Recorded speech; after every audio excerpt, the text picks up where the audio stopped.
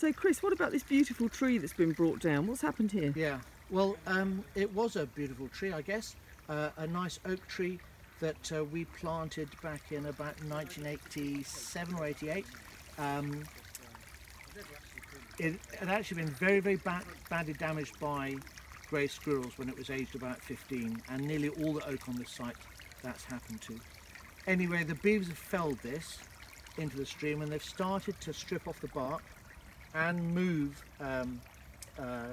branches to put into the dam.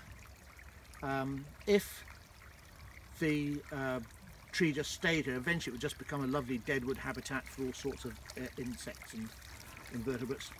But in fact, I think what I'm going to do after a little while, when I've got nothing better to do one day, is come down with a chainsaw and take away that bottom trunk, because it's making a perfect fence strainer post, and it's already been sharpened at one end, so it couldn't be better. And so, is this good for this environment? Because it looks like it looks quite a severe thing to happen to an area within the woodland. What it tends to do is it let a lot more light in, and with more light you get more ground vegetation coming, and the beavers actually do eat a lot of that.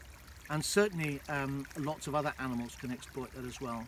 And as a farmer, and we do let cattle in here to graze sometimes, having these areas where the trees have been removed and there's more ground vegetation coming up, it's very good for them in terms of providing a resource.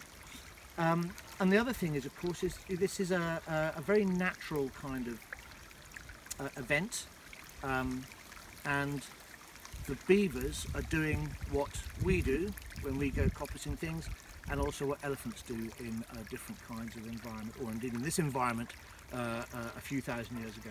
So I don't see it as being particularly catastrophic. Catastrophic for that tree maybe, but the tree itself, the stump is still alive and has a potential to coppice too. So I think it's not, in fact you can see coppice shoots coming off that one just there already, and that one only went down a couple of months ago, and already it's sprouting into life.